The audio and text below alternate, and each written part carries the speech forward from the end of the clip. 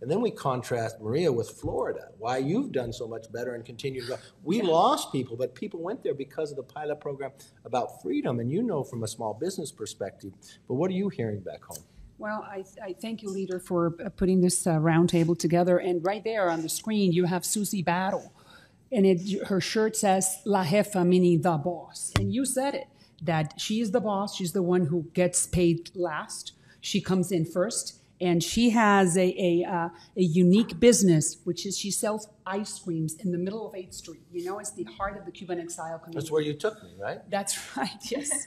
And has this very big cone. I followed her trajectory, and I know her family very well. And she sells ice cream, which is milk, eggs, labor, and sugar. All that is through the roof. So I'm going to have her talk to us in a little bit. But, you know, I represent Miami, which is the ultimate melting pot.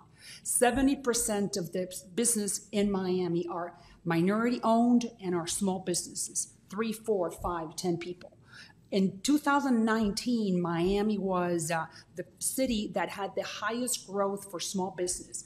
1 in 5 small businesses in this country is originated or created by a minority. So when Biden administration imposes this draconian laws and creates this inflation, all it's doing is killing the American dream.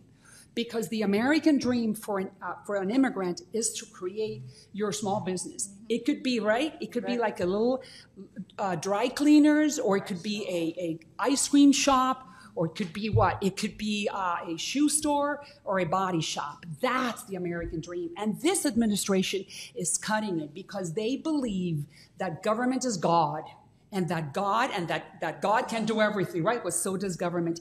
So they need to get out of the way. And we know it very well. I repeat, you know, I'm first-generation American. I know exactly what this promised land promises to the immigrant, and starts with your small business. So I know that I have to say some remarks in Spanish, but maybe later. Okay.